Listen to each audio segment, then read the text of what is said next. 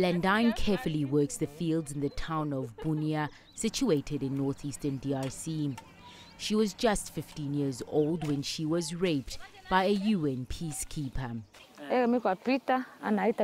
Back then, I was still a child. I saw a man and he jumped on me roughly after he had given me some little things like biscuits and sweets. Then he raped me. I was 15 years old. I had no idea it would lead to a baby because I was still a young girl. But then I found out I was pregnant. Her son Michael is now 8 years old, but he has never met his father. He only knows the man was a United Nations peacekeeper from overseas. There are many girls here who share the same story. Some have been raped on more than one occasion. I didn't feel well at all. When I first fell pregnant, I was 11 years old.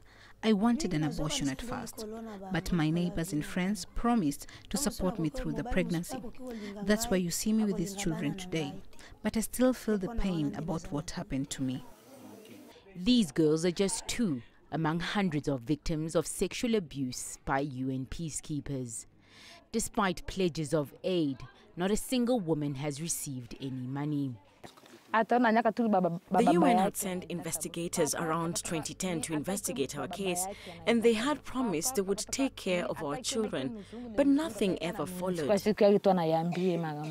UN Secretary General Antonio Guterres has called on member states to punish any alleged perpetrators. And we are here to take bold, urgent and much-needed action to root out sexual exploitation and abuse once and for all in the United Nations. The UN promises more reforms within the organization.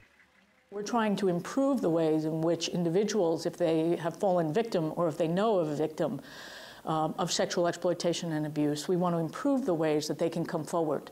We want to streamline access into our system so we can first and foremost get the kind of assistance that that victim may need immediately. At the General Assembly on Monday, 75 countries signed or pledged to sign a separate compact committing to preventing sexual abuse.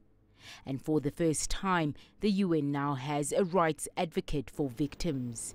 Thuli Tshabalala, CGTN.